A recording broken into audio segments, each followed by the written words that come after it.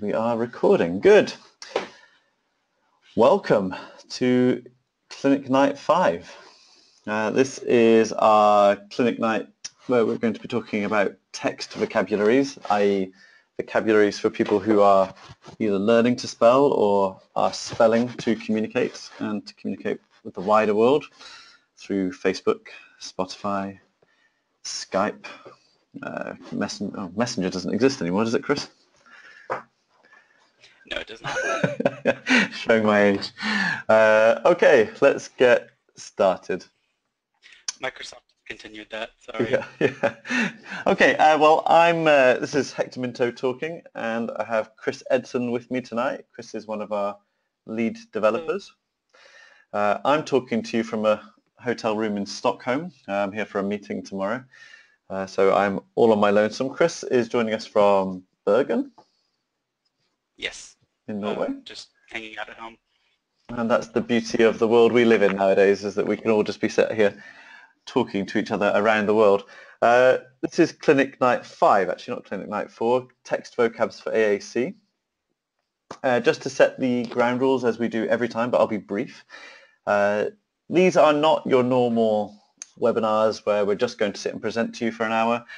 These are meant to be informal and they are meant to be interactive. And we really do hope that you take the opportunity to ask questions of myself and of our development team to find out how to make things happen. Because if you're thinking it, then we should probably know about it. There are no stupid questions. I've got people on here tonight who are brand new to AAC, and we also have some very experienced AAC users on the webinar tonight. So everybody will have different questions. There are no stupid questions, but obviously if the one that's being discussed is not something you're particularly interested in, bear with us and we'll come back to the general topic. If there's anything that does not get covered, that you wish was covered in a bit more depth, then just simply come back to me and message me, Hector Minto, on Facebook, and we'll sort out a one-on-one with you and look into the issue you're having or the question you'd like to ask. This is the Text Vocabs AAC Clinic Night. We are trying to have a different subject every 2 weeks. The next one is on Windows Control for Masters, i.e. Advanced Eye Gaze Windows Control. That's in 2 weeks' time. So yeah, anything else that you'd like discussed, then obviously just let us know and we'll arrange that as our next clinic. Because it's informal, we're going to be switching between my screen, Chris's screen. We're going to be swapping in between different bits of software. Please be patient with us. Give us time to just switch between those applications. And at that point, it's sometimes a good idea just to type in the question that you were that you wanted answered. Okay. The aim of clinic nights is less focused on the kind of therapists and the therapist teams that we have lots of webinars already aimed at. The general idea with clinic nights is that we have a lot of parents online, a lot of AAC users, and a lot of professionals as well, and it's really kind of a collaborative. So we're not aiming at one particular set of individuals, but it's generally for people who want to find out something specific or something specific about a topic. With us tonight, this is me on the left, I'm Hector.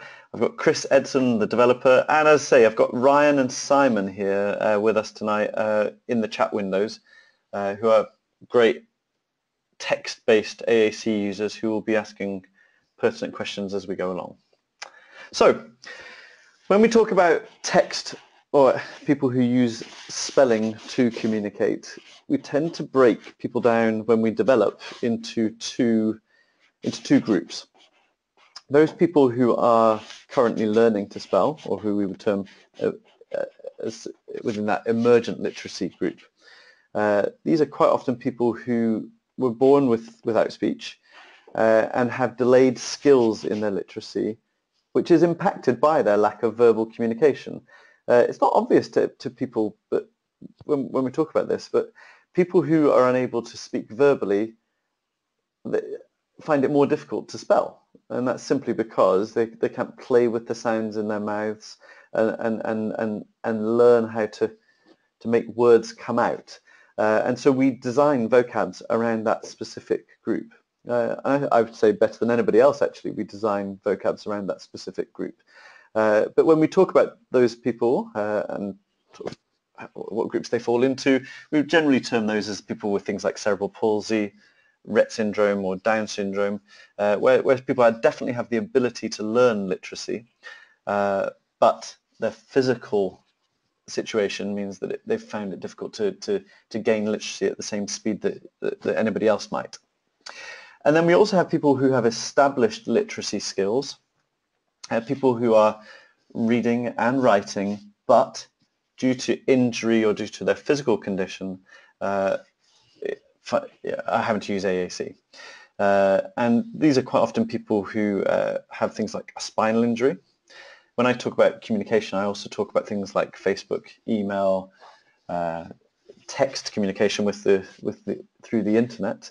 But they also may have loss of communication due to a neurological condition such as Parkinson's or motor neuron disease, ALS. I also placed into this group adults with cerebral palsy, people who have gained sufficient literacy, so fundamentally they're working in a text environment the same way anybody else would. So today through the webinar we will be looking at a few of these different vocabularies which are aimed at these groups. Happy with that, Chris? Yeah, sounds good. Good. I'm just checking you're still there. Okay. No, I'm awake. You're awake. It's late in Norway, right? Okay. Yep. One thing to be really clear about at this stage as well is that as we look at people who are using text to communicate, people grow word lists and they grow prediction banks, and the computers nowadays learn their spellings. And it's really important to recognize that people are on a journey with AAC, especially those people with progressive conditions. And so nowadays we're seeing a lot of people who might start with an iPad or a Windows tablet with a piece of software. And what we'd like them to be able to do is to get quicker and quicker through text communicating as it learns your words and your word patterns. And then we want those learnt words to live with you throughout your AAC journey. So if we look at something like Compass, which is one of our software titles, it's available on the iPad, and the words that it learns will live with you as somebody moves from maybe an iPad through to an iSeries if somebody needs a different access method later, such as eye gaze. Likewise, our Communicator users will maybe start with a Windows tablet. Here's our M series that I'm pointing at now, the M8. They will start to use that as their text communication aid, and all of the work that they're doing as a touch user, what they're doing is investing in their systems that it learns their words patterns, so that when they start using maybe eye gaze later on in their journey or switch access, it's learned their words, which makes their experience of communicating with different access methods easier in the future. So it's really important that we recognize that as one of our starting points for people with acquired disabilities. Okay, emergent literacy. So since Tobii and Dynavox became Tobii Dynavox, we now have two software titles, Tobii Dynavox Communicator 4 and 5 and Tobii Dynavox Compass. And both of these software solutions have options for people who have emergent literacy. In Communicator, we have what we call LiterAACy, literacy, and Sono Scribe. And in Compass, the one that's probably of most interest is Core First.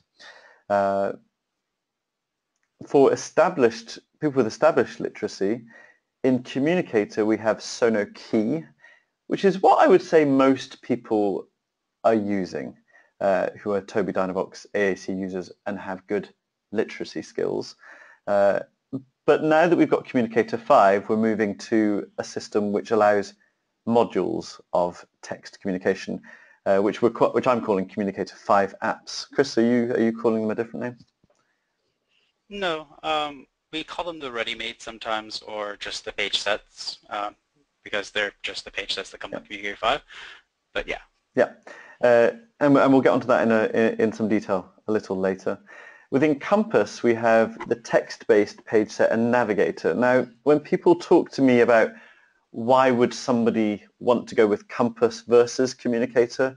The easiest way for me to describe it is that Compass, if you are a text communicator, you're living within a kind of a locked ecosystem of communication. So you're kind of the sort of person who might be comfortable just typing to talk, speaking within your own environment, sharing a few photos, but you really just want to live in a kind of an app space and have no complexity beyond your basic text communication.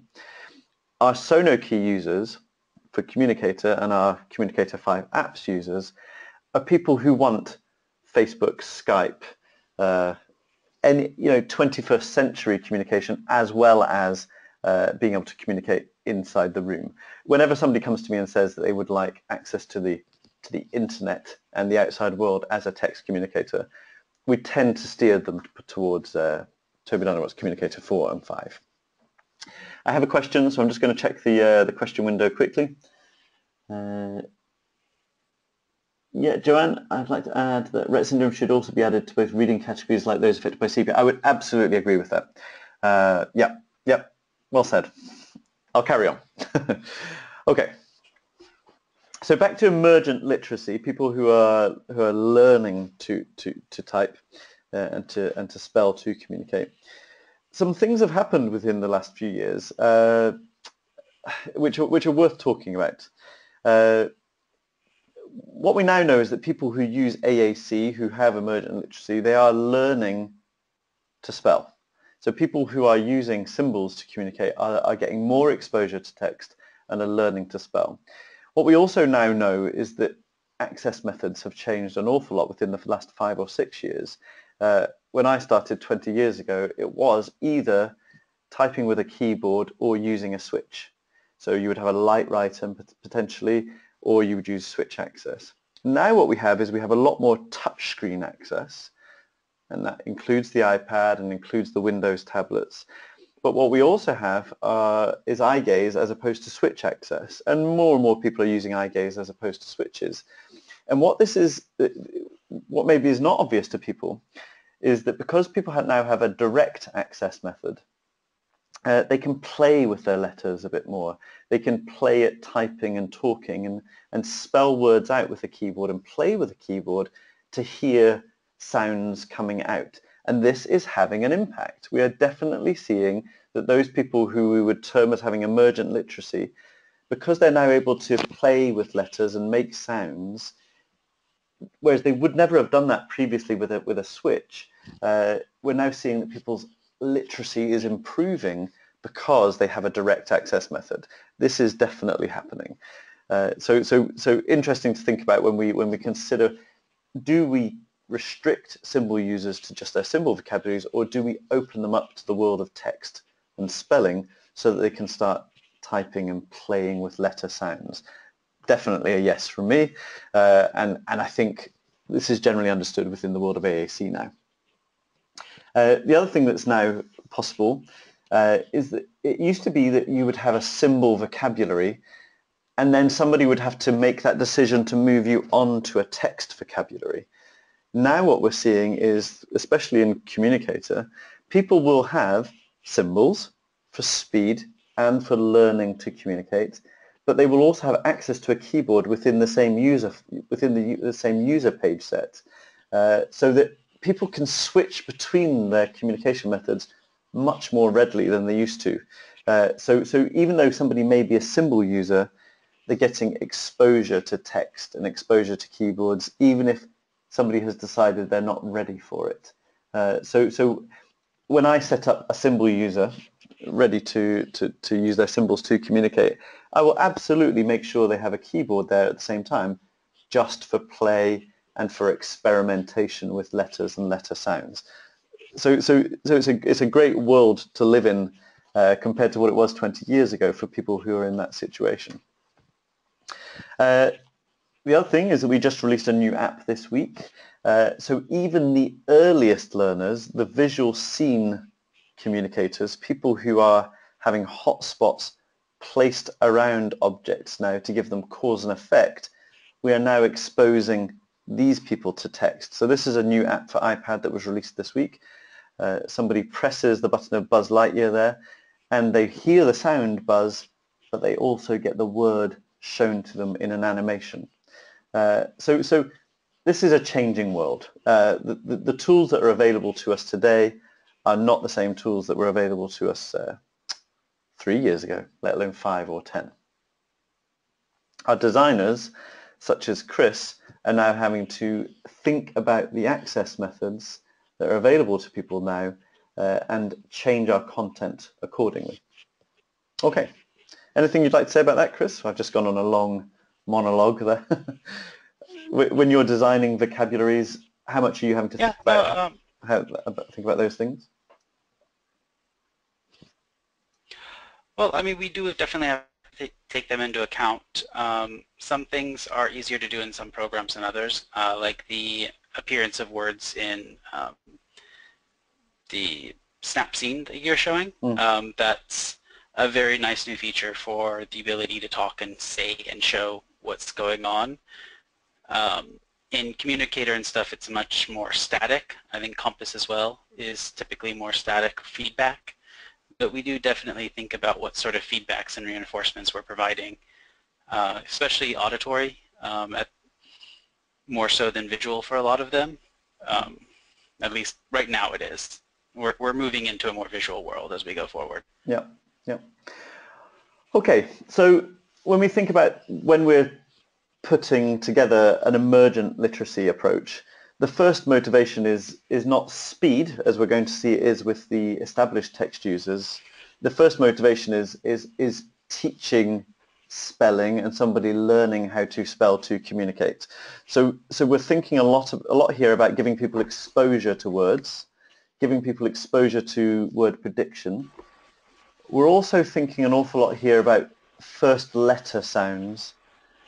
It's very difficult for an AAC user to think how to spell the word in every building block, but teaching first letter is certainly something that we can teach and that we can work on. The other thing that we need to make clear here when we look at some of these vocabularies in a moment is that the synthesized voices don't support phonemes. They don't support the e's or the oo's or the ahs. They just support letter building sounds. So very important when we're teaching literacy. When we teach literacy through AAC or expose people to text-based communication through AAC, we don't have all of the tools that a literacy coordinator would have in a school through one-on-one, where they're teaching phonemes and the absolute building blocks of spelling. We tend to start with first letter sounds. Some of the tools that we do have available to us, though, we have symbol banks. So the idea that you choose a letter, a first letter sound, and then you jump into a bank full of symbols that start with that letter. We also have something called word prediction fishing in literacy. This is the idea that you can move around and look at words to listen to them once before selecting them a second time.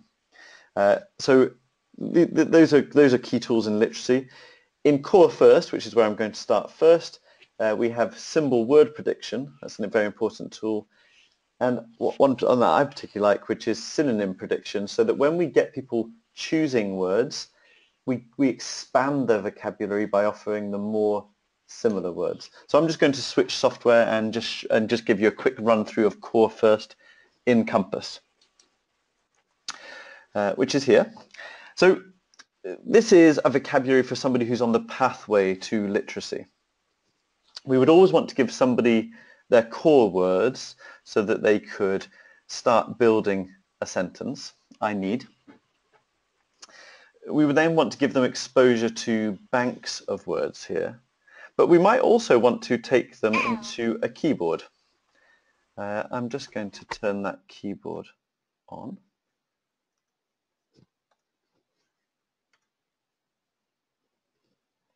Okay, so we've got I need here, and then if somebody who was starting to spell would be able to jump into their keyboard here, and here they would have next word prediction. I need to, I need a, I need some, I need you, I need help.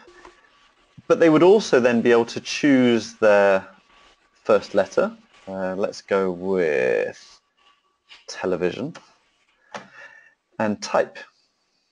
And here we get their T words, their TE words, their TEL words, and eventually we get to television. Okay, we have some options available to us now. If I go into the settings within Compass, I can go into my rate enhancement here, my prediction settings, and here you can see some of the options that we have for word prediction. The ones that I'm going to look for are next letter prediction. In fact, that's the only one that I'm going to look for right now. Just to run through what these are though, predict words only once is fairly self-explanatory. Context prediction means next word prediction. Don't predict words on buttons is if the word is already on a button on the page, don't offer it in a word prediction list. And obviously enabling learning. Maybe I should turn that on. Click OK and back. Okay, let's do this whole thing again. So we will just clear. I need. Now, as I type this time, you'll see that I get next letter prediction, which really helps somebody who's learning to spell. It slims down their selection to the only letters that can possibly be appropriate there. Okay, so here I need TE, and then I need television here. Okay, if I go back to my core, one other nice feature here is that if I say I like, in fact, let's not do that, let's just clear again, I want, you'll see here that it gives me my verb forms to give exposure to the different verb forms of want, but at the same time it offers me two synonyms, easy for me to say, which allow me to expand my vocabulary and start to think, actually, yeah, want's a good word, but I choose is also a way of saying that, or I prefer, and you can see here it swaps the word out. So expanding somebody's vocabulary is just as useful, especially when they're on that emergent literacy pathway. Okay. Please type as we go along. It's really important that you ask questions about that. I realize that some of the people on the group are less exposed to Compass as they might be to Communicator. So let's jump into Communicator. Okay. So I'm going to show you literacy first. Literacy comes under the symbol page sets. And you can see here we have 5 options for what we call literacy. The idea of literacy is, if I go in at the basic level, the idea is that we should expose all people who are on a literacy pathway to letters, and we should try to teach first letter. We should try to teach people that, find the first letter, then choose from your word selection. So at the very first level, if I choose F here, I'm exposed to a bank full of F words. This gives me the ability to just, at a very basic level, choose my letter, choose my word. Choose my letter, choose my word. Choose my letter. Just looking at foods, nothing in there. Undo. Let's maybe go for B and banana. Okay. Nice and simple. As I move up through the levels of literacy, however, and go to something a bit more in-depth, we might lose the symbols, just give exposure to the letters, and then I want to show you a couple of very cool features. So I'm going to unplug my headset now so you can hear my speakers. And just check you can all still hear me. Yeah, you're a bit quieter, but we can still hear you. Okay. So here we are with, again, a keyboard to start typing. You'll notice that we've also introduced some word starting symbols here in ch and sh and th, okay, because they're also important for starters. For some of you who know all about phonemes, you'll notice that some of the U's and the E's and the A's are not in there. And that's because they don't start words typically. That tends to be through our vowels. But as I choose a letter here, C. I get letter prediction the same way I did in Compass. That's important. But I have this really nice feature, which if I go into functions and settings, I'll show you where we find it. I have the ability to double click symbols or words before I type them out. So now think about this from somebody who's learning how to spell and how to choose their words at this point. If I choose my C word here, I get word prediction. Now I might not at this stage know what all of these words are, especially as they're not K words. I mean, I might have been taught that C is my K sounds. But obviously when I look at this one or press this key here, Cells. I can hear it. I can hear cells, considering, center, Concerning. and concerning. But you'll notice that it didn't type them out into my message window. And the idea here is that I should be able to fish around, Center. listening Concerning. to the word that I might want. And when I hear the word I want, I think, yeah, I did want center. And then if I press it a second time, Center. it types it out into my list for me. Okay, so it gives people this ability to play with the words, search for the word, find it, even if they're not 100% sure which word they're going for. So let's do it one more time. If I just choose W, and maybe if I choose WH, WH. and I've got What? Which? What? Which? What? Which? okay, I know I want what, What? and choose it What? again to select. Okay, so it's this idea that it allows the children, I'd say children, the person with emergent literacy, to play with the words, choose a letter, see some words, click on them, hear them before selecting. Okay. Just got a question. I'm just going to take this quickly. Is this system generally used as a communication aid or more as a teaching tool alongside another system, or does it depend on the person? It's such a good question, Charlotte. Thank you. You've got it exactly right. Some people are being pushed down this literacy communication side of things, and for those people, it's probably their communication aid. It's an extremely quick way to access text, or if you're a dedicated text communicator. But let's say I had somebody who was using something like Sono Flex and I wanted them to be exposed to play with keyboards. What I would have is something like this. I'll just demonstrate it quickly. If I go to my home page and into my setup wizard, what I might say for this person is that I would like them to be able to have literacy with letters, and I would like them to have Sono Flex as their home page. I'll just untick a few of these others. And when I go to their home page, let me just untick a few others. Remember, clinic nights are informal, so just give me a minute. So just make sure I've got no other things ticked.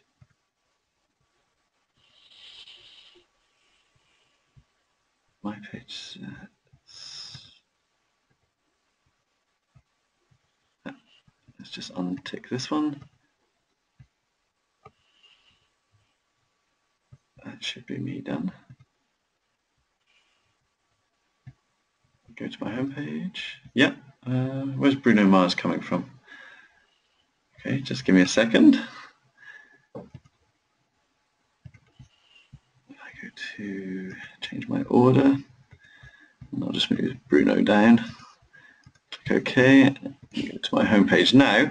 You can see here somebody might have Sono Flex for symbol communication, and when they exit out of here and go back to their home page, they can then flip into literacy. Okay, so it's absolutely possible for somebody to have two page sets that they can jump in between and access, and all you have to do is tick which boxes you want to appear on their home page.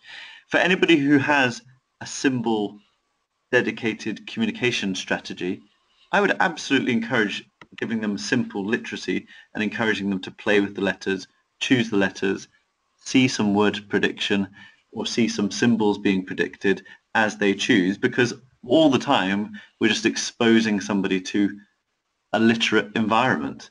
Yeah, and as I said before, because the access method of choice is typically now more to do with touchscreen or eye gaze, this is not a problem to do it. It's not as if you're going to cause a switch user lots of delays and problems.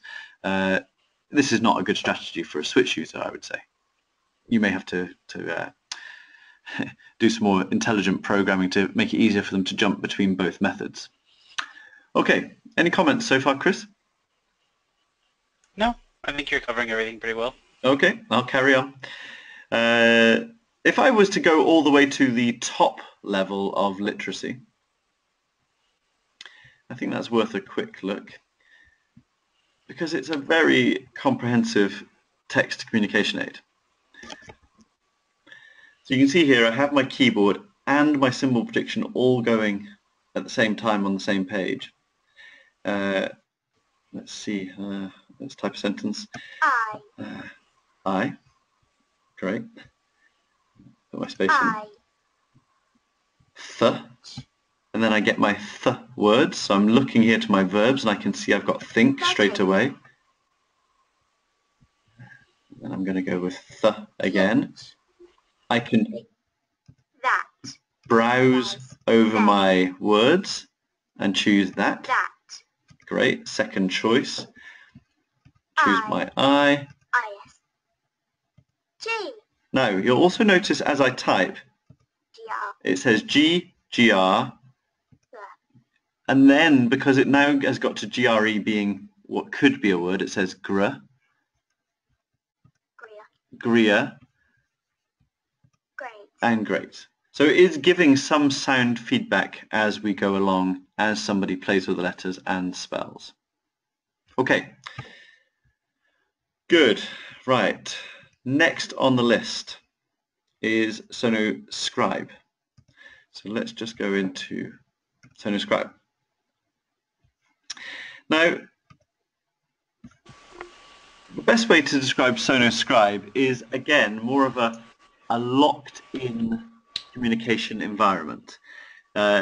It's text only, no symbols this time, so it would really assume that somebody really is, you know, spelling and has good word recognition.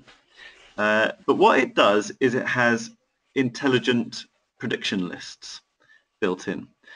So even if somebody is starting from here with core words and is not typing, as I type along and choose nouns, as I type here, it will give me just G nouns. It won't give me other categories at this point. If I was to go back and choose adjectives or describing words, you can see here my G word prediction has now moved into adjectives. And if I was to choose verbs, it then gives me G verbs. I'm not sure how Gallivant got into the top 4 G verbs, Chris. I have no idea either. I think, unfortunately, you have to ask the German man who programmed it. Okay. But the point being is that you can gallivant around. Yeah, yeah. I mean, it is a very quick way to start producing a lot of text, and it really helps somebody who is somebody with emergent literacy to start thinking about how they compartmentalize their words. You can see here we have medical care. Actually, real quick, I hate to interrupt you, but I do know why gallivant is there. I just remembered. If you use words, you get a frequency of use, and the words at the beginning are the most frequent used. But if there's not a frequency of use associated with it, it's just alphabetical.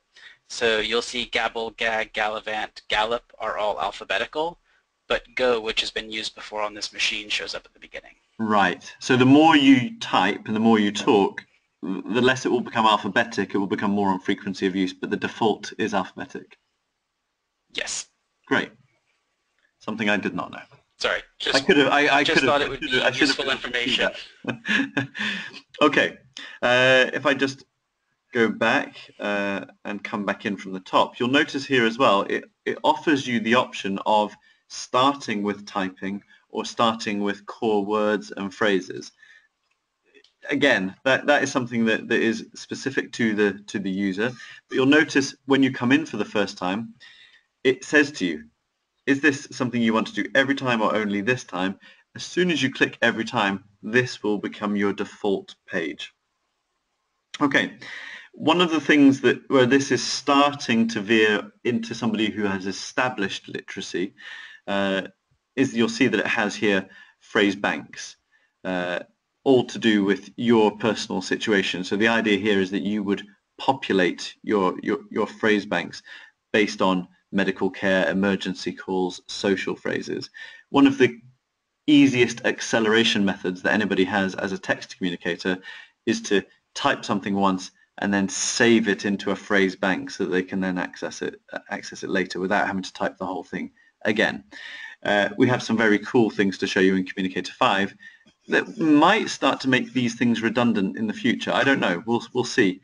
But when we get onto advanced, what we call abbreviation expansion a bit later, I start to wonder whether people would even bother to go to phrase banks rather than just type in an abbreviation. But that's for discussion in a little while. Okay. I'm just going to pop back to my presentation.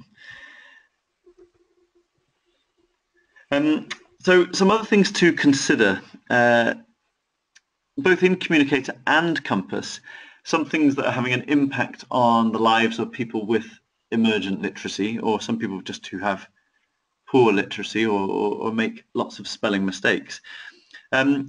Word prediction used to be very, had some very hard rules. As soon as you typed a letter and you got out of sync on your word, here if I was typing the word list but I accidentally typed the E instead of the S, as soon as you got to L-I-E, that was it.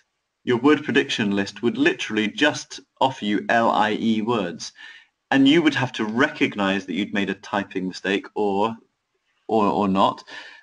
You would have to recognize that to be able to remedy it. Now, word prediction is becoming extremely intelligent, and Chris, you've got much more experience in what SwiftKey is doing, but essentially SwiftKey now can recognize that you've made a mistake. Chris? It guesses as much as it knows. So SwiftKey is really good at predicting words based on context. The SwiftKey language model has information about preceding words. I think it's like 2 words is what they use. And they have word pairs. They'll often try to predict things based on what's come before. And it kind of will guess or try to guess what you want even if you don't type it. So it'll assume you're not typing perfectly. It was designed for people who are typing on tiny phone screens, so it knows you're going to mishit things. And it's really powerful. You can misspell something and then hit the correct prediction, and it will add it and replace whatever the misspelling was. Now it's really interesting, and maybe people can comment in the chat window. But there are a few advantages and disadvantages of this, and that I think we should quickly discuss them.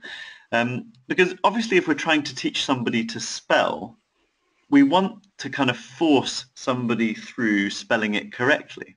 Yeah, that makes sense. You know, we want them to go through letter by letter and spell the word.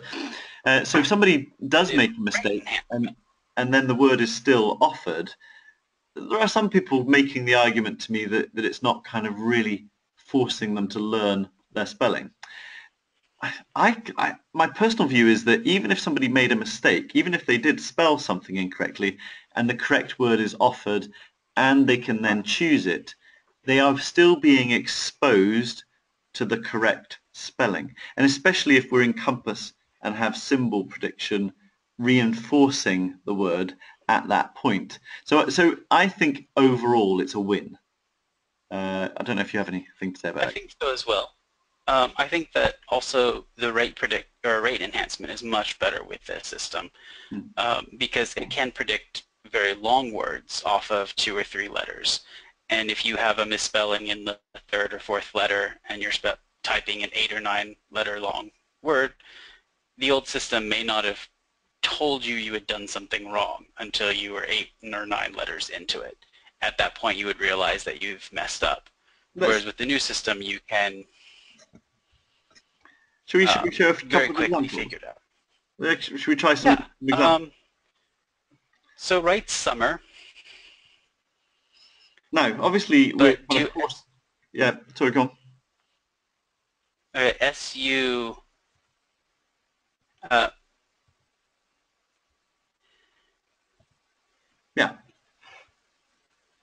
There's an example. Yeah. So we've typed in summer. It doesn't predict very well there. I think it would work better if we had some sentence before it. But if you look here, we've typed in summer. We've not spelt it correctly. Yeah, and then now it tells you. It's offered us super, but it's also offered us summer. So somebody hopefully would look at that and think, no, okay, I didn't spell it correctly, but it still offered it to me. I still saw the word that I wanted. I've got a symbol to kind of reinforce it to me. I can make that choice, and then it will force it correctly. What was your example, Chris? Oh, I was just going to say that if you were to type a longer sentence, like the Swift key prediction may have actually been able to, like, it's really hot this summer. If you type that, it may even just S-U-M-E still tell you summer. So it's a very positive reinforcement earlier on. But you see how quickly you're typing at this. You only need 1 or 2 letters for the most part to find the word you're trying to find. Yeah, so we've got season. So it's a very quick. Yeah. Also, there's one thing just to be said. I don't want to be the quote young rebel of the thing, but spelling is a skill that is going out of style with all of the word prediction engines and with correction in all sorts of typed. Since it's no longer handwritten and everything is digital, the ability to get your point across and communicate is much more important to do that quickly and efficiently than it is to maybe have every single letter correct. Yeah. And if the system you're using is assisting you with getting your message out and getting to be able to talk, I think that's winning a lot more than it is possibly someone doesn't realize summer spelled with 2 M's. Yeah. Yep. Okay. Good. I think that's been worth spending some time on. There's a few comments coming in on the chat pane, which is really important. I just deal with quickly. So somebody's saying see a real benefit for clients with other conditions alongside their primary condition. For example, it'd be great if you had a client with MND who was also dyslexic. I can absolutely see that. And now that we have modular systems, it's really important that therapists, teachers, parents, expose people to more than one option, I think. I've got another question, another comment. I find it very useful because I'm quite a quick typer but make mistakes. Yeah. So the Swift key prediction is getting the quick typer who's just rushing on with getting the message. It's getting them out of jail on occasion. What is that keyboard you're using? Is this Communicator 4 or 5? Right, guys, this keyboard that we've just been looking at is Core First in Compass. So one of the advantages that Compass has over Communicator is it has symbol prediction. That is just one of the features that's been in that software from day one. Symbol prediction is not available in Communicator as it stands today. So if it's specifically this keyboard you like with the letter prediction, your best equivalent option in Communicator is LiterAACy, LiterAACy. That will give you the letter prediction and then give you symbols on the static symbol line.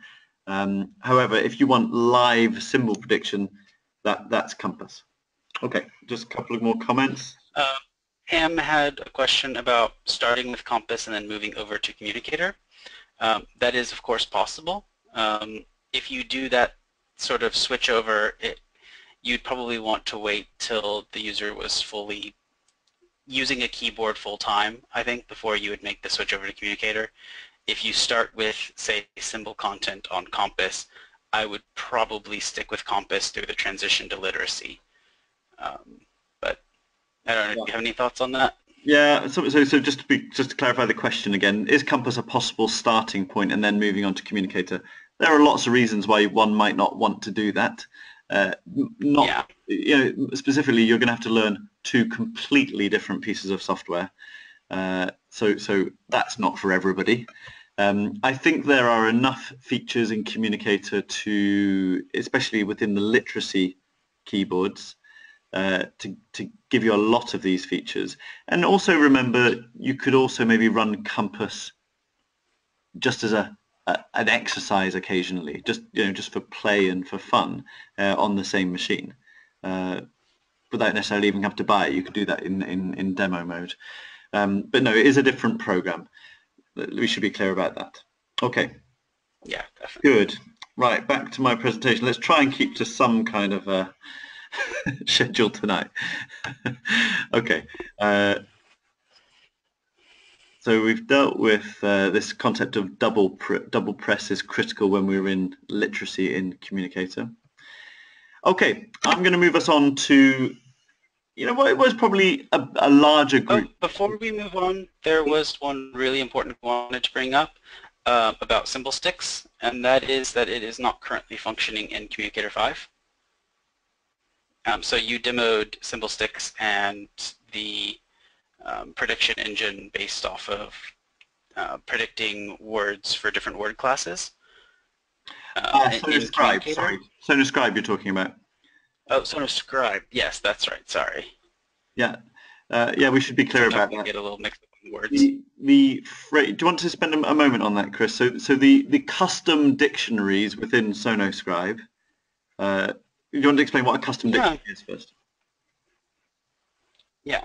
So, Communicator 4 doesn't use Swift key predictions, and it loses out on a lot of the values that we've been talking about, which is why, as I said earlier when we were talking about why is Gallivant number 3 on the list of predictions, and that's just because it's alphabetical. We don't know anything more. We don't have a predefined system of how frequently people use Gallivant in the English language, which makes the prediction system kind of poor and not effective when you're trying to have a quick rate enhancement. We made the transition to Communicator 5, we decided to switch over to the Swift key prediction system and remove our old prediction system that we were running in 4, which was made by us in the 90s. One of the things we lost with that was the ability to have custom dictionaries. Now SwiftKey manages the dictionary itself, and we tell SwiftKey when we learn new words, and SwiftKey adds the new word plus all of the context that SwiftKey needs to know to predict the word correctly to its own engine.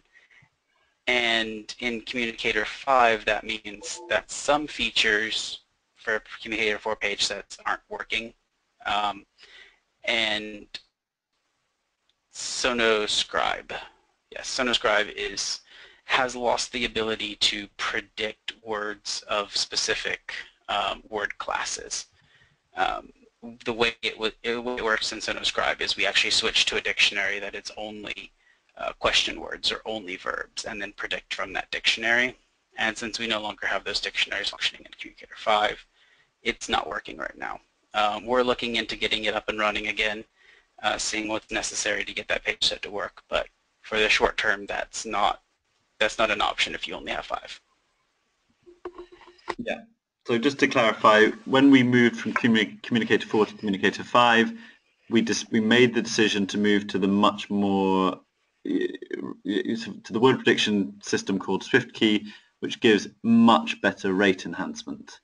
But it made Sono Scribe's custom dictionaries unusable. Yeah? Correct. Yeah. So any of you that are on Sono Scribe, and I have to say it is it's probably it has a very small number of users globally, but you guys should definitely stick with 4 until we've fixed this issue. Okay, right. So people who are absolutely text communicators, however, people who maybe have motor neuron disease, people who've had spinal cord injuries, or adults with cerebral palsy, girls with Rett syndrome who've got great literacy going, the motivation to communicate changes. So in all of the emergent literacy vocabularies that we looked at earlier, the focus was definitely on literacy learning, okay, and getting used to letter sounds and getting used to words coming up with symbols to support. As soon as we moved somebody who is a pure text communicator, their first motivation is speed. Speed of communication and rate enhancement. Absolutely, fundamentally, the things that will keep them in the room, keep somebody relevant in a conversation. When I'm talking to some of you guys on Skype now, I don't know whether you're an AAC user or not nowadays because you're so quick at typing out. So I was having a chat with Ryan before we started tonight, and you know, a new message is coming out every 30 seconds. How would I know whether he was using eye gaze or not? I simply wouldn't, because we've given you a vocabulary that keeps you fast, yeah, and has learnt with you to make you fast. There is a second motivation that's come out in the last number of years, and that is what I call 21st century AAC. Communicating with the person in the room is no longer just, you know, what somebody wants to do with their communication aid. So when we see people who are text communicating in a locked-in system, such as Core First, as you saw us using, you know, you're only communicating in the room, and that's fine. That's that priority. But now people want to access Facebook, Skype, Twitter. These things are absolutely just as important to somebody who is a text communicator. In fact, one could make the argument that your email and your Facebook and your Skype is perhaps more important than the speech in the room. So vocabularies need to have been adapted for this what we call 21st century AAC. Some great features here: the evolution of word prediction, the ability to phrase bank quickly, this acceptance that no two AAC users are the same. One person might want Skype and let's say Spotify as their most important thing. Somebody else might want their their music system and Facebook to be the most important thing. So we've got to allow people to quickly edit page sets without it being difficult to do. And fundamentally what we believe in at Tobii Dynavox is that the user must be able to do this. Having difficulty hearing it as well. Have I got a bit of a... I've noticed some audio messages coming up. Can you hear me?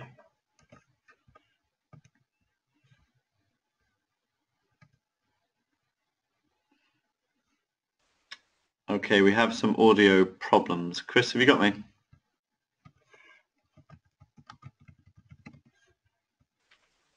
Hector. Yeah.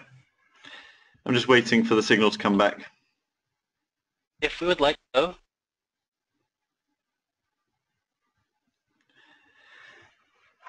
Chris?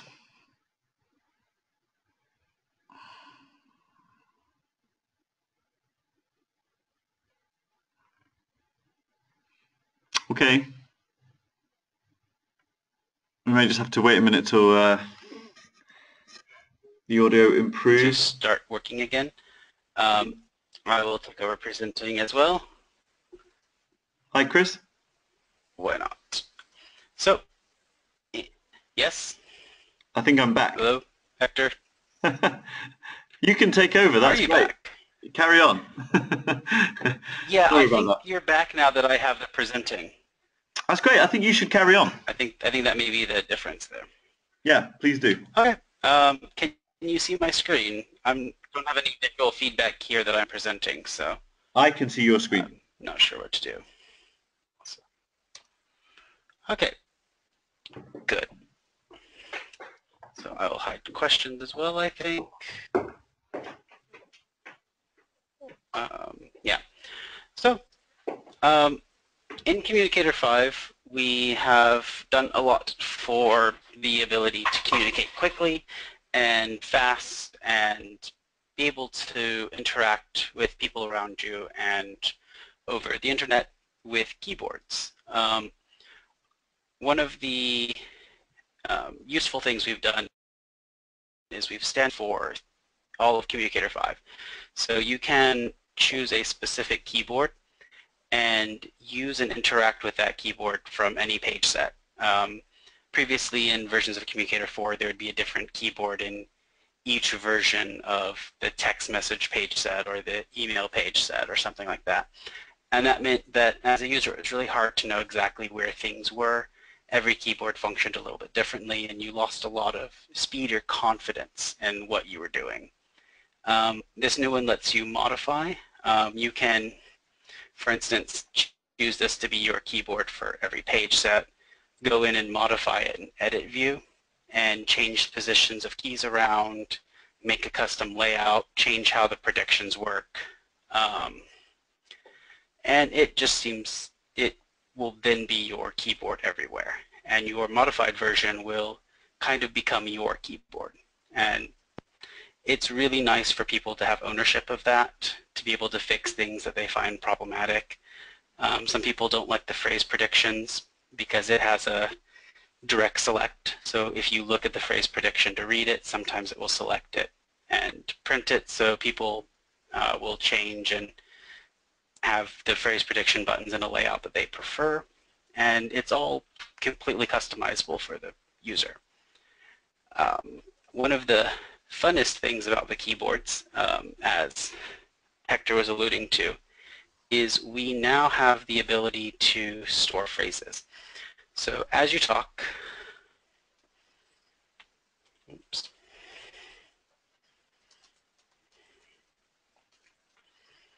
you can see, as I was typing, that predictions appeared in these three, or phrase predictions appear here, and word predictions appear down here. If I speak this phrase out loud, I have a setting that says speech history recording here in my keyboard settings. If I have this on, every phrase I speak Hello there, Hector. will be added automatically to my speech history. I have speech history for some random Chinese and some random Japanese I've been typing, testing these keyboards out. But the last 100 phrases I've spoken out will be saved there. Along with that, Along with that, you also have just normal phrases that you can create and manage through your phrase list.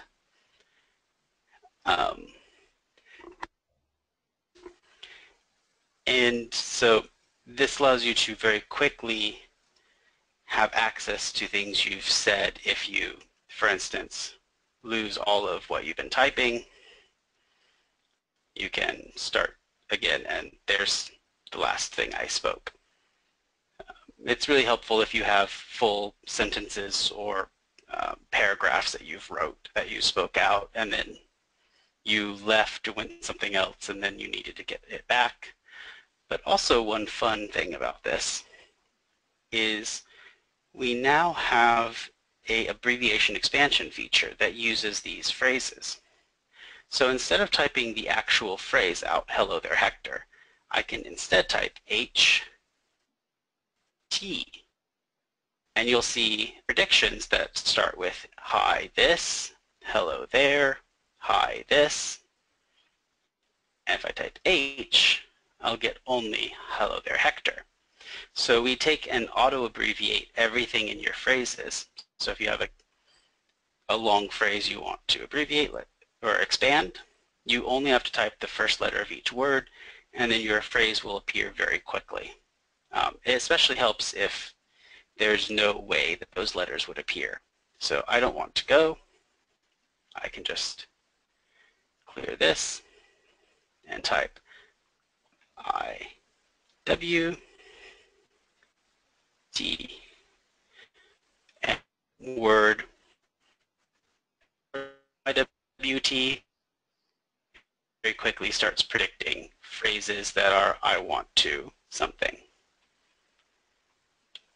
This is abbreviation expansion. It's very fun, right? And because all of the phrases tools, my phrases, you can manage your phrases as you control over phrases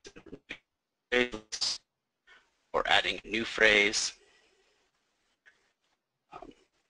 Second, but adding a phrase, you can manage these yourself, so you can have predictions and whatever you want to say, sentence fragments if it were, that you say often, and you can combine them quickly using abbreviation expansion.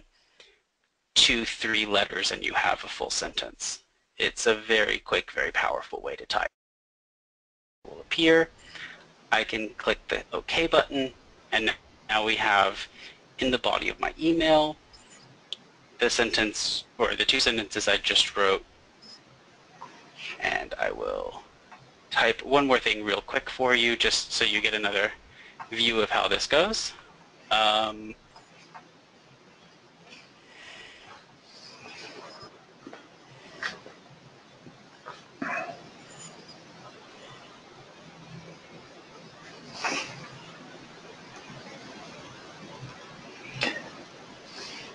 I'm back if you can hear me, Chris.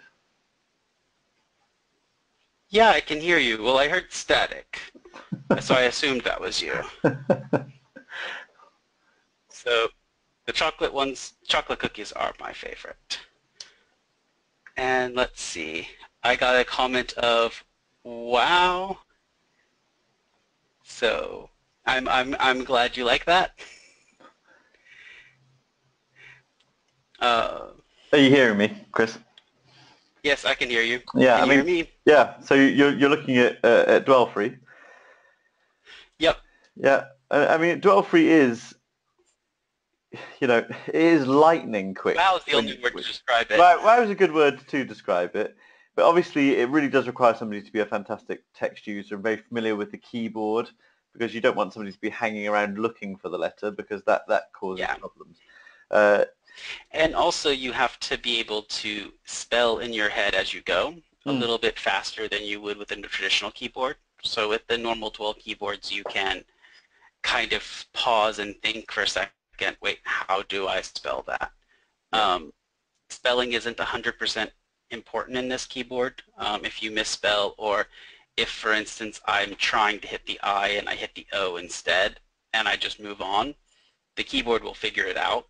So it's not 100% important, but you do have to have some idea, and that requires very fluent literacy, not so much emerging, or if you're just like finally getting comfortable with it, this would not be a good keyboard to start out with. The way I describe it to people is it's like playing an instrument or playing a computer game. You kind of you have to invest some time learning how it works for you.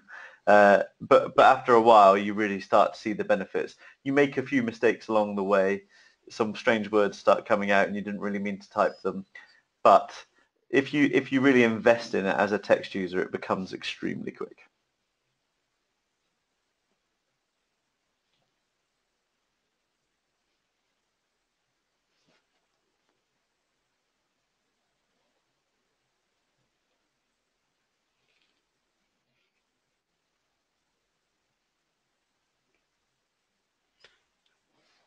Yeah, okay, I was kind of worried about that last word because I was all over the map on it, but yeah, so I've been using dwell free for over a year, but at the same time, I use it 2 sentences a day, something like that. Like, I mean, when I'm really typing, I'll be testing and I'll write 50 sentences in a day, but then I won't test or use it for a week.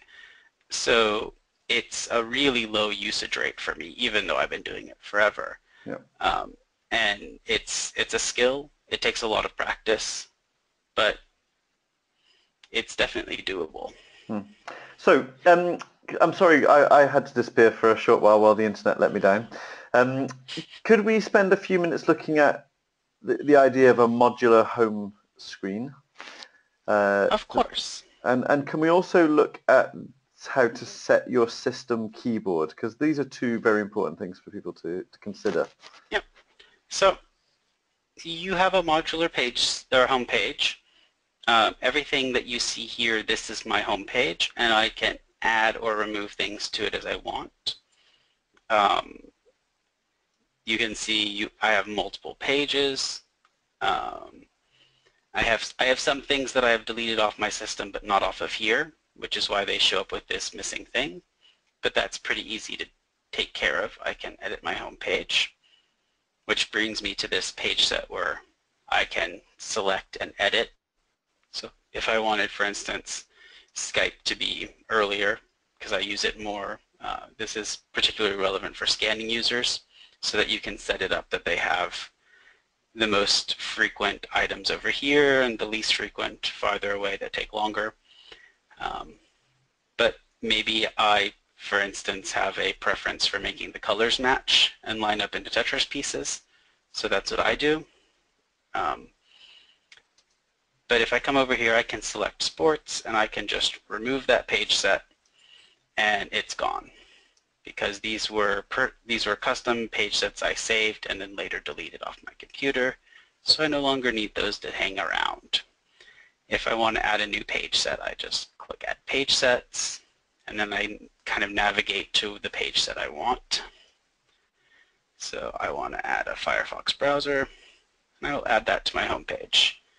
I want to get rid of the music player. I can remove that from my home page. If I close this, I go back to Edit. I can review how my page set now looks since I've removed and added pages.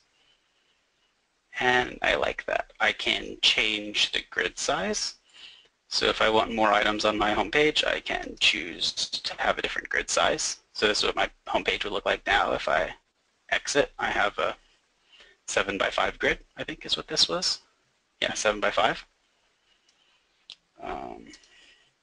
I personally like the 6x4 or 5x3 because they're just a little bit larger and easier to hit, and it doesn't look quite as cluttered. So you have this nice page set for your home page now. So this ties into the idea that an individual user will have different priorities at different points, and they can simply edit their own homepage. Can we look at custom keyboards, or how to set specific keyboards that run across all applications? Yeah, one thing just to mention real quick before we move on.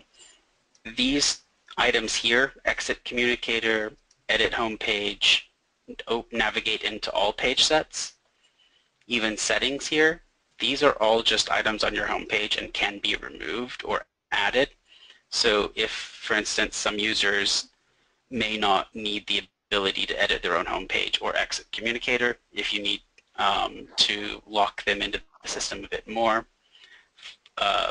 or if complexity of accidentally running into edit homepage is something that they would not need or want, you can remove it. Communicator is designed to assist people who are completely independent all the way to people who are very dependent, and the homepage system is set up to help with that as well, which is also why we have the settings we've been working with. So for instance, the new keyboard, you can change your keyboard and it's fully accessible. You don't have to switch to Windows Control or anything like that to try and work with this. You can just, I want a Chinese keyboard or a Japanese keyboard because I have one of those in my system, and I can just choose that as my keyboard. Just select the keyboard I want and choose it. I can also view it to verify that it's the keyboard I want. And yes, that's the keyboard I want. And can you just make clear to everybody listening that as soon as you've changed that keyboard, that will appear in multiple page sets? Yeah. So like earlier when I was on the email keyboard, I was using Dwell Free because I have Dwell Free set as my keyboard. But if I change my keyboard to grid and I go back to my home page, I also have Change Keyboard directly on my home page. So everything that's in here in settings, you can have directly on your home page as well. So if you just want brightness settings and you don't want to have to come in all the way into settings and then brightness settings every time you want to change the brightness on your screen, you can have just brightness settings on your home page. Just add the page through Tools,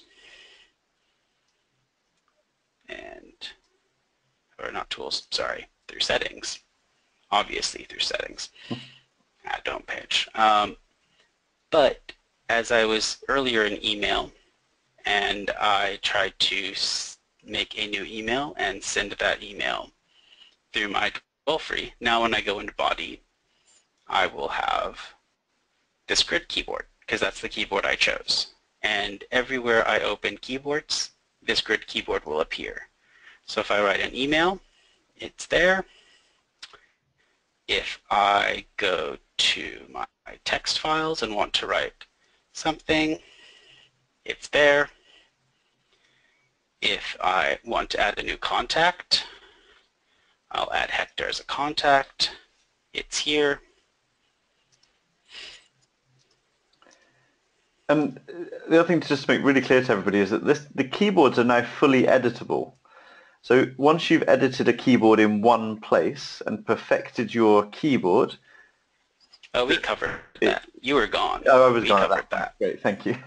Okay. Yeah. Oh, no problem. But yeah, we talked a little bit about some different edits that could go on, and that you can customize that keyboard to be whatever you want. In fact, you can make a new keyboard from scratch, and this is something we have not made yet internally for us, but it's something you can do.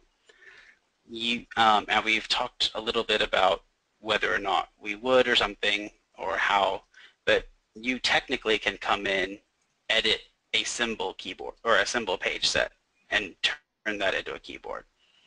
Or you can start from scratch. Like if you want a specific grid layout, you can create a new page set and make a 4x4 grid and just turn this into a brand new keyboard. All you have to do is under Page Set Properties, there is a page set type, and that is just set to Communicator keyboard. And then you have some options here. These there's a fun idea in Communicator keyboards that we open different varieties of keyboards, and I can show you that, I think, best if I open a keyboard and then just show you what the different varieties are. So let's open all page sets, and we'll view this and edit it. So right now, this is speech output mode. It's categorized by only having one closed keyboard button. It has a bit more space, and you can only just leave the keyboard or speak. This is the version that if you just add the keyboard to your home page and you open that keyboard, you'll enter this mode and you'll be able to speak and use the keyboard. The next mode is multi-line. It has a confirmation which will send the text back into whatever called it. So if you opened a text message and wanted to write a text message, you click confirm and the keyboard will enter the text from the message window into the text message. But you also have a cancel, so you can leave the keyboard without actually entering text. The important thing about multi-line is it has a lot of ways to move cursors and to select and copy text. Single line has less options, and they're all kind of available on the front page. This is for entering email headers. Well, no, sorry, not email headers. This is for entering, I think, text messages or my phrases. I think I got the same keyboard when I tried to enter a contact name. It's things that are expected to not be heavy text editing. For instance, you can only write so much for a contact name. You can't have 12 pages worth of contact name. email address is separate. It's similar to the single line, only it has additional words and options and suggestions for email-specific actions, so you don't have to switch to symbols or something to be able to have those. And the last mode is numbers. Straightforward. It's just if you have to type in a phone number or something, this is the keyboard that appears. And it's just larger keys, easier to interact with, less complexity, prevents you from entering things that you shouldn't be able to enter into phone numbers. So can you just quickly show an example of when one of those alternative keyboards would be called upon? Yeah, I can show that pretty easily. First, let me set that keyboard as my Communicator keyboard. I have a lot, so you can see how I have all of these keyboards in my keyboards, or in my change keyboards. There are only 4 keyboards that are included with Communicator. It's dwell-free, grid, regular, and large keys. And all the the others rest are of custom. These are all custom keyboards I've messed around with and done something with. And they can be shared. They can be shared with different people. Yeah. So all you have to do is put one of these in your My Page Set folder, and it works. Communicator picks it up, shows it here, and lets you use it. So one of the comments was that somebody spends, I think it was Helen was saying that she spends ages kind of reprogramming keyboards for different people. What you'd be able to do is create your custom one once and then share it between lots of different devices, set it as your system keyboard, and then it shows up throughout your page set. Yep. Good. And it just, you only have to modify it once. Sometimes if you have a group of people who have a similar need, then you can make a base modification and then just tweak that for each person, and you only have to do it once. But if I set this as my keyboard, now when I click speak, speak is a fun word thing. So this is a Japanese keyboard, and I can actually turn Japanese on if I feel like it. So, and come on, impress people. There we go. So this is my Japanese custom keyboard I have, and I can do my Japanese things with it, and I can speak. But the speak here is it's a homepage function that opens your keyboard. This is useful for people who change keyboards. So for instance, if you use dwell-free a lot in the mornings or during school hours or something, but then use a regular keyboard, which is slightly less strenuous to use at other times when you don't need to communicate as quickly, you can change between the keyboards, and whatever your current set keyboard is will always be opened when you click speak. So that way you don't have to have both keyboards on your home page, or the 3 keyboards you use, or whatever it is. You can just click speak and it will always open your keyboard in speech output mode, which is the mode that has only the one exit, and the speak.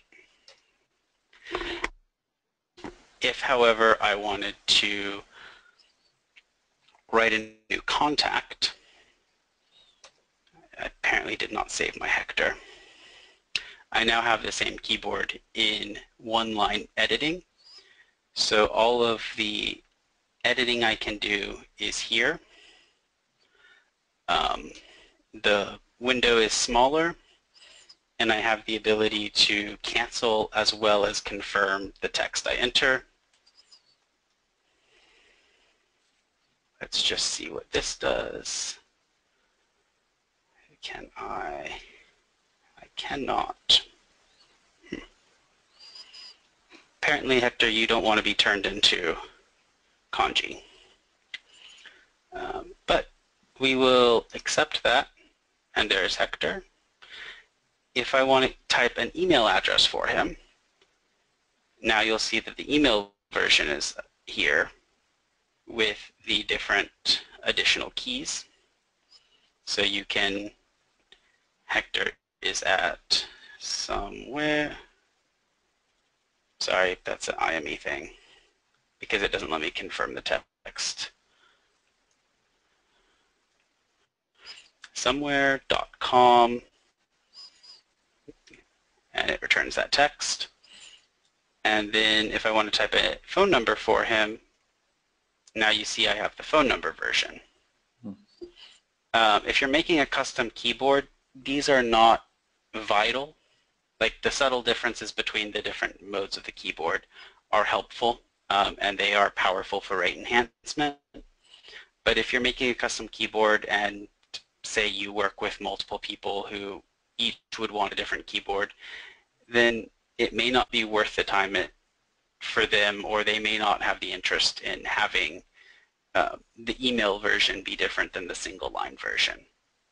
You might be able to do one email version that also functioned as the single line, or if it's a very, very custom keyboard with like say a 4x5 keyboard that's multi-step, it could be very possible that there's not enough customization possible for that keyboard to make all of the versions necessary. So when you're making a new keyboard, and let me just go into my keyboard and edit in there.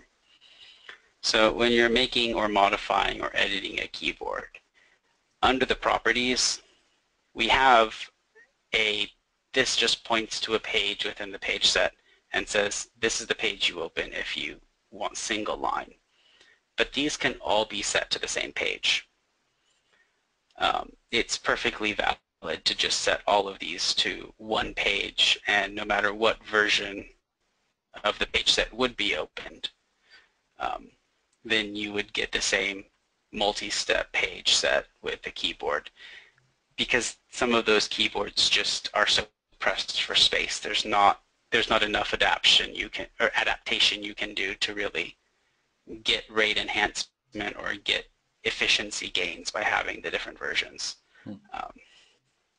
So the key takeaways for Communicator 5 in terms of rate enhancement are the abbreviation expansion plus, how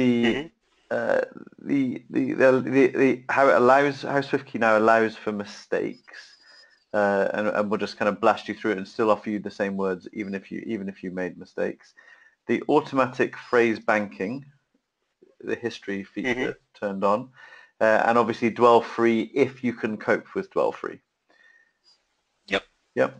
Customizing your keyboards as well. Yep. Some people will be able to get quite a lot of benefit out of that. Yep. Okay. Now we're going to have a webinar shortly on advanced Windows control and how to get the most out of Windows control, and that will feature the keyboards in gaze selection. But is it worth us just spending a moment looking at those keyboards? Which keyboards? The ones in gaze selection, the standard keyboards in... I don't know too much about those keyboards. Let's see. I think we'll maybe cover that in the next one, but yeah. Do remember that there is kind of text communication, and typing from your communication software is important, and still remains the staple for a lot of people. However, what we're now starting to see is that people are using the gaze selection keyboards that are included for free within the Windows control software for iGaze users. So come along to the next webinar and we'll look at those keyboards in a bit more depth next time. Oh, you found them. Yes, I did, but I can't hit them because I don't have my eye tracker set up right. iGaze, but we will look at those. We will look at those next time. So to summarize, and we've gone on again at length. Let's just summarize quickly. When it comes to text vocabularies and Tobii Dynavox, we split down into emergent literacy, those people who cannot just be thrown at the deep end in a keyboard and need guidance and support, symbol support, banking, all of the features we looked at within Core First and literacy, the idea of browsing over words that are being predicted so that you can listen to them before selecting. That's an extremely important user group to us. And then those people who have established literacy have very different requirements and needs, and do need to do things, as you say, like customize keyboards and all those sorts of things. Use intelligent abbreviation expansion, who are putting speed above accuracy a lot of the time as well, and just blasting their messages out. So we have our work cut out to make sure that we offer people both of those options at all times, and hopefully some form of smooth transition between one and the other. So I hope some of that has come across tonight. I'm just going to check the questions section. Somebody's saying I had one of the reps out showing me an eye series with Communicator 5 and eye gaze. We were having problems calibrating due to my glasses. We're going to have a clinic night in 4 weeks' time on calibration success. It's maybe good if you just drop me a quick email directly, hector.minto@tobiidynavox.com, and I will give you some hints and tips on calibrating and glasses. Charlotte's asking, are we going to look at Sono Key briefly? I think we can look at Sono Key briefly. Maybe we should just do that. Yeah, we can do that. So is it worth just saying how we feel about Sono Key compared to the modular approach nowadays? Well, actually, US and UK English are a modular Sono Key, which is what we based the Communicator apps off of. Is we first had a very static Sono Key version, and then we made a modular Sono Key. And then this iteration is kind of identical to Sono Key. It covers most of the basic features Sono Key has. And let's go into it and take a look. Let's do this. Yeah, I think so as well. Just a thing to note, one of the main things or a couple of the main things you're missing with the Communicator 5 apps when we first launched was alarm page set and go to desktop access, which are things that Sono Key had that we did not in the new implementation. So we've added those. If we're missing anything else, just send us an email or let us know if you're missing something from Sono Key, because we are trying to make sure we do cover all of that as well. But just to be clear, Chris, Sono Key has been around for about 6 years now, hasn't it? 6 or 7 years. Yeah, maybe a bit longer. Yeah, and it's had a few. I mean, it's certainly been around as long as I have within Tobii Dynavox. Yeah. And obviously, it has changed somewhat. But obviously, what it's got a big following. There are a lot of people out there using Sono Key. Oh yeah. And so we need to continue to support it. And we will continue to support it. And we need to make sure that it stays the product and the successful product it's been. However, I think if somebody was coming new to our systems today, we would start to steer them towards the modular approach of just a homepage. Is that a fair comment? Yes, that's exactly where we're at with it, is that we want to continue supporting Sono Key for people who are using it and have invested time into learning it. But that if you're a new user getting your first version of Communicator, that we hope the modular version would be everything you would need. But you may decide it's not, and that's also okay. Yeah. Can I see your screen? I don't have your screen.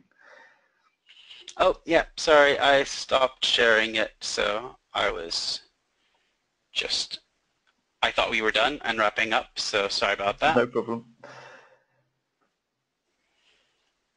So just to be also clear, you can have Sono Key and the modular system. That's also absolutely fine. So Sono Key can be one of the offerings on your homepage.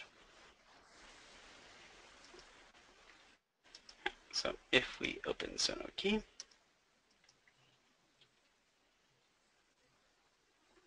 you'll see Sono Key has many of the same features that we had on the homepage, calendar and email, and you have your Skype client, Facebook. It also has the ability to do the quick talk feature, which is similar to the speak that we have on the Communicator 5 homepage. The difference is the keyboards in, let's see, that's not where I wanted to go, sorry. wanted to hit that settings.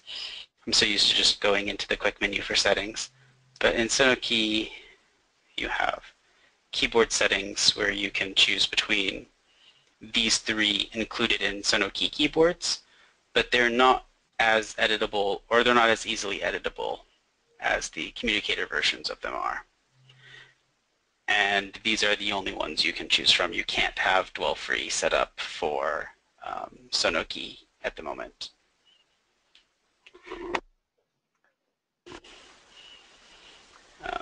So yeah, you can choose your keyboard in here.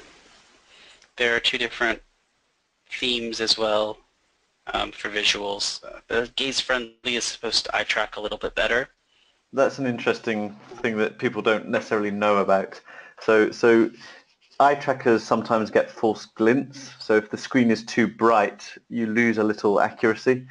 And so the dark blue here, as opposed to the white of the traditional Sono Key, we actually found worked better for people using eye tracking and allowed them to calibrate more readily, gave them less distractions on their eyes from the bright screen.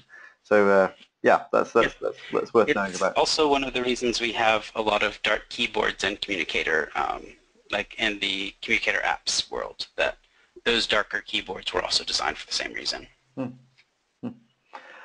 Okay, so the idea here is that, again, you have a modular front page, and that allows you to to edit that and change things yourself.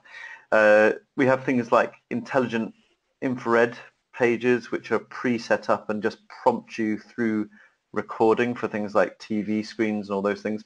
But as we're talking about text communication, one thing I'd quite like you to show just quickly, Chris, is the system keyboards within the Windows page sets. So within Windows. Mm-hmm. And then when we open up a specific application,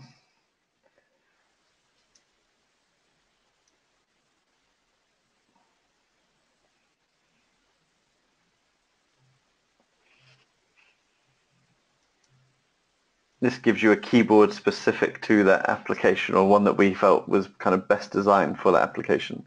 That is one thing that people do still like about Sono Key, that's still there. The word prediction has now changed, of course, so if you're in Communicator 5, this is using the Swift key as opposed to the traditional word prediction system. If people are still in love with the old word prediction system and want to customize dictionaries, then we would roll you back to Communicator 4, and then Sono Key would become your default text communication symbol. Setup. Okay. Are there any specific questions about Sono Key while we're here? I know that there are some people on the line. I think I saw Simon here earlier who, because you've been with us for a few years, Simon, you've actually gone to the effort of reprogramming all your keyboards within Sono Key to include things like copy and paste of text and things like this. What we're saying about Communicator 5 is you would only have to do that job once. So here you would program every single keyboard to give you the things you wanted. One of the advantages of 5 is that you no longer have to do that anymore. Charlotte, you had the question about seeing Sono Key. Is there anything specific you'd like us to show you? Let's just wait for Charlotte to... No, I think we're finished. Right, it's late here in Sweden. It's quarter to... Is that quarter to 11? It is quarter to 11. Yes, it is. And in Norway. Thanks so much for coming. As usual, Clinic Night came with the usual chaos halfway through as I lost audio and lost internet connection. But I think we got through it. I've got 2 recordings, so we'll stitch them into some kind of a video for people to watch another time. I've learnt stuff again. Not to say you weren't needed, Hector, but I think we managed okay. I'm very happy to be redundant. That's absolutely fine. Thanks very much. As I say, the next one is going to be on advanced eye gaze Windows control. Actually, I think we're going to cover switch Windows control as well in the next webinar. So we're just going to do advanced Windows control for switch access and eye gaze. In 4 weeks' time, we're going to have one on how to get the best calibrations. And then in 6 weeks' time, we are going to go straight back to communication pages again. So we're going to go full cycle and rerun some earlier clinic nights because I know people, you know, our audience is growing all the time. So we're going to go back to do some more symbol vocabs. Chris, thank you very much for your time. I always like listening to you because I get to learn things that even I didn't know, which is great. So thank you. I'm always happy to be here, so just let me know next time I'm needed. You're welcome to come to all of them. I don't know everything. I'm only helpful sometimes. Yeah. All right. Well, we will call in different experts as we go along. Great. Thanks very much. I'll see you soon. Bye, everyone. Bye.